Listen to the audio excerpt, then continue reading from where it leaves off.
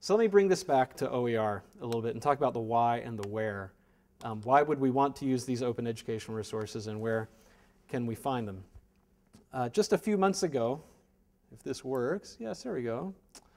5-day school furloughs approved for Utah schools. We're in the middle of some budget interestingness in our lives right now.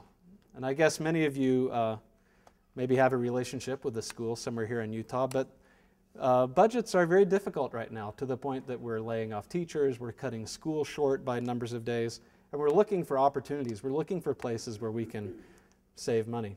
Well, just yesterday, the New York Times ran this story about the $200 textbook versus the free one. You do the math. It invites you to. Textbooks, of course, are terrifically expensive, but these open educational resources offer a pretty interesting alternative to them.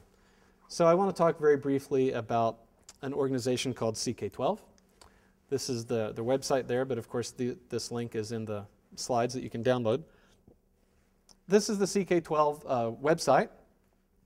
And as you can see along the bottom here, well, I guess that's the middle, CK12 is an organization that writes high school textbooks, plus teacher's editions, plus solution manuals.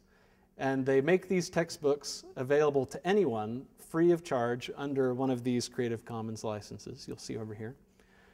So they have, from Algebra 1 up through Calculus. They have Earth Science through Biology, Chemistry, Physics. They have all these textbooks that literally are free for you to download, free to change, free to do anything that you want to do with to make them more useful for your students in your class. You don't have to ask permission. That's what that little button up there tells you. You already have permission to do the things you want to do. And so here is one source of a major expense for a program that can just disappear and go away. These textbooks have already been put on approved lists in Virginia and California for full statewide adoption because they've been through a standards alignment process. The science books have been through a standards alignment process in Utah as well. This fall there will be about 2,000 students that instead, high school students in Utah, that instead of using their $100, $150 printed science textbooks, will either use one of these printed out on 8.5 by 11 paper and put in a 3-ring binder, so it's a $10 textbook now. And it doesn't include the chapters that the teacher doesn't intend to cover. It'll just include the ones that they mean to teach. And there are some schools where kids have iPads or netbooks or something, and in those schools it'll be literally zero cost for the kids that'll use these textbooks. And it'll be very interesting. We're running this as a study. Next summer we'll look at the state's CRT science scores for the kids that use the free textbooks and the kids in the $150 textbooks. And I'm guessing we won't find a whole lot of difference in what they learned. In fact, if we do find a difference, I will guess that it'll be because with these textbooks, the students can actually highlight in them and make notes in them. Because at $10 a pop, they're supplementals. They're not textbooks anymore, as opposed to a textbook that normally needs to have a 5-year life. So you're not allowed to write or deface or, in any way mark in it. And I think it'll be very interesting when we show in a modestly sized pilot here in Utah that using a free textbook, you can learn just as much or a little bit more as you can in a $150 textbook. I think the implications of that will be quite interesting. This is just a shot from inside the biology textbook to give you a sense of what that looks like. The Open High School of Utah, I mentioned very briefly last year. Their material isn't up yet. I'm just going to say that if you do go to this URL in another 2 or 3 weeks, their complete 9th grade curriculum will be available for you to download under Creative Commons license and reuse in your own classes. So this will include English, algebra, earth systems, geography for life, that kind of content. OER Commons is another website that you should know about. I don't know if you can read these numbers over here, but these are the subject areas. They've gone around the web and cataloged all of the openly licensed educational materials that they could find. And you'll see here, 1,700 in the arts, 6,000 in humanities, 3,000 in math and statistics, 17,000 in science and tech, another 5,000 in social studies. Or if you look at it by grade level, in the high school case, we're talking about 13,000 of these openly licensed materials that might be photos, might be lesson plans, might be entire textbooks, that you don't have to ask anybody's permission and you don't have to pay. They're just there. They've been made available for you to download and do anything you'd like to do with. Go ahead. Besides that $10 fee, how do these guys make money? How do these guys make money? You say everything's free. Somebody's got to do it. How that works. Oh, sure. Well, so in the case of CK12, the first group I talked about, well, actually, let's run back here for a second. There's kind of a funny coincidence here. This guy here, this is Scott McNeely. I don't know if, I guess I should have asked. I could have awarded 100,000 bonus points for anybody that recognized him. Scott McNeely is one of the founders of Sun Microsystems, which is a large and very successful software company. And so he set up a foundation to do this kind of work, and the money comes from Scott. In the case of CK12, actually, Vinod Khosla, the primary organizer behind this organization, was another co-founder of Sun.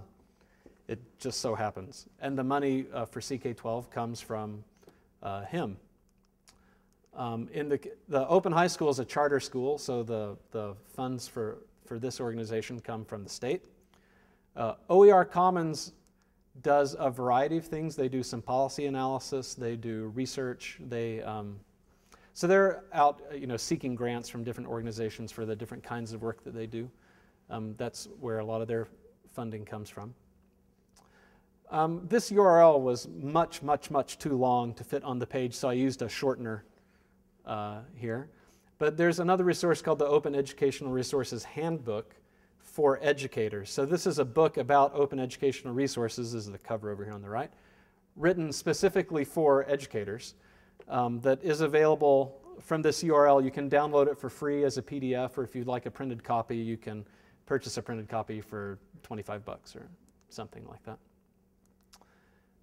And then I have to shamelessly plug my own course, which will be opening really soon now for enrollment, about finding and using open educational resources. And then lastly, just if telling you that there are 350 million of these things out there on the wide internet right now didn't convince you that this whole Creative Commons thing and open educational resources thing is going somewhere, Google actually has explicit support for this built into their site. And let me show you how that works. So if you go to Google and you click where it says Advanced Search over on the right of the box there, this is the screen that comes up. This is the Advanced Search box in Google. And what you'll see right down here is a little doodad. What's the technical term for this, Justin? I don't know. Doohickey? Yeah. Date, usage rights, numeric range, and more. So in this usage rights box, so you can actually click here. This will open up, and then under usage rights, you can say, I only want to search for things that are free for me to use and share and modify. And if you do that, and then up here you type in biology or English or whatever you're looking for, Google will only search the internet of Creative Commons licensed material.